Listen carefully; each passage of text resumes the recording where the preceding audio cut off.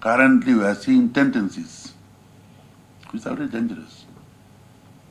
Tendencies that are really, as I was just saying, accusing the minister who's just doing his job. We cannot interfere in traditional elections. That's not our business. If there is tradition, use the tradition. There must be a way to elect a person according to traditional customs. Then don't come to white courts, because our courts are basically from the white courts. So the poor person is now being attacked. Let me defend him in public. It's not your fault. People are fighting there, then they come to you. When you interfere in the not interfere act, they say you are interfering. You are dividing people. So that's not fair. I'm using the occasion to talk to traditional leaders. Please, 30% of my time is used on traditional fights. Fights. Because I would develop the country. Namibia has more than 50 recognized traditional authorities, and President Geingob wants them to emulate the inclusive approach demonstrated by the Ondonga Traditional Authority and accept Namibians from across the tribal and racial divide. Apartheid was trying to divide us to ethnic homelands. We said no to that. Therefore, unified Namibia. While we are unified, we have cultures, different religions. But as you said, to come and say, you are my president, we are there as traditional leaders to maintain our customs and cultures and traditions, but you are a president, elected by you. Of course, that's why we can come and also say something is wrong here in my country.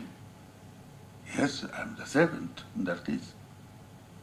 So it's very good to hear this kind of situation and atmosphere. We hope it will permeate throughout Namibian traditional authorities and the government, so that synergies can be established and maintained. The Ondonga Traditional Authority leadership's visit to State House was to reciprocate President Geingob's visit to the Royal Palace for the coronation of Umkwanilwa Nangolo 2 years ago. This, Umkwanilwa says, is a sign of respect to the head of state, while traditional leaders would assist the government in maintaining peace. We as Ondonga are grateful because we understand that we are very much on track with the law as set by government by abiding to it. And we feel that all the Ondonga people, including myself and the delegation that I brought here, are prepared to meet government halfway. To demonstrate their commitment to meet the government halfway, the Ondonga leader announced that the traditional authority allocated 100 hectares of land to produce crops. This follows good rains received in the 5 areas of the Ondonga jurisdiction. The crops would be distributed to drought-stricken communities and shared with government when requested. The Ondonga people managed to cultivate 50 hectares of maize field, and this harvest will contribute to the nation's food security.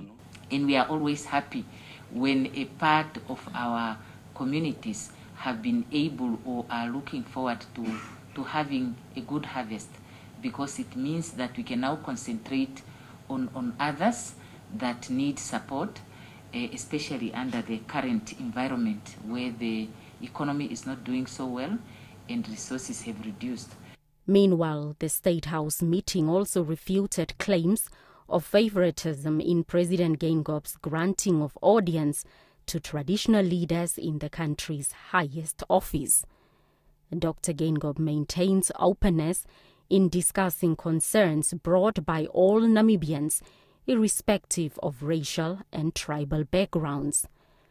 Blanche Kores, NBC News, Windhoek.